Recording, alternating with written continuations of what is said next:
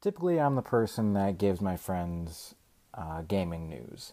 They find out things through me so they don't have to read the crap themselves. There are some people that are super close to me that I can't always be there to give them that. So this is my way of being able to leave something for them so that they can still get that information through my filter.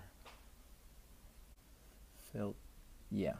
First, the news of the day. Very Nintendo heavy day in the news. Nintendo President Satoru Iwata agrees to take a pay cut due to low sales of the Wii U. This isn't the first time that he's done this. The 3DS, massive price cut only 6 months after the system came out. He took responsibility for the poor sales of the system and, like now, took a massive pay cut until the problem was solved. A lot of people didn't think the 3DS could be saved, and now it is a very successful system.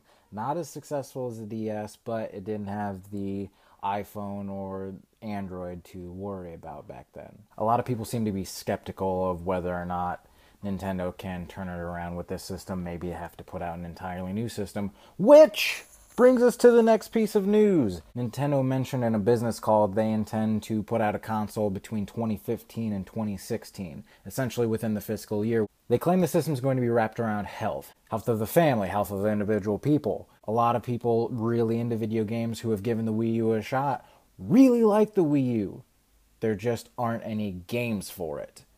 New Super Mario Bros. U? No. Now it's time for my gaming journal. Dear Journal, Microsoft won't stop gouging me for money. What the fuck? I finally beat Dark Souls today. What I didn't expect about that is that it drops you right back into the game so that the addiction can continue. I bought it for $5 during some of the holiday sales. Easily one of the best $5 I've ever spent on the Xbox. So needless to say, tomorrow I'm going to go pre-order the game because the music at the last boss was awesome and I hope they make more of that, and I want the soundtrack. Still tortured about PS4, Xbox One.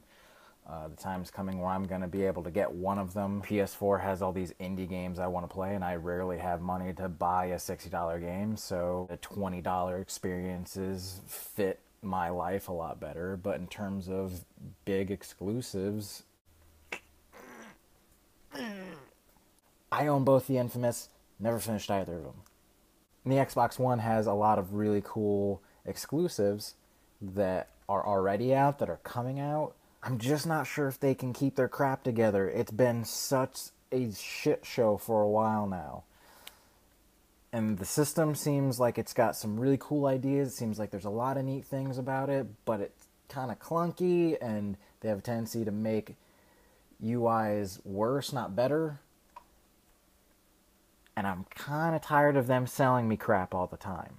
I'm at the point where I'm thinking I'm going to flip a coin, and I know either one of them I'm going to be happy.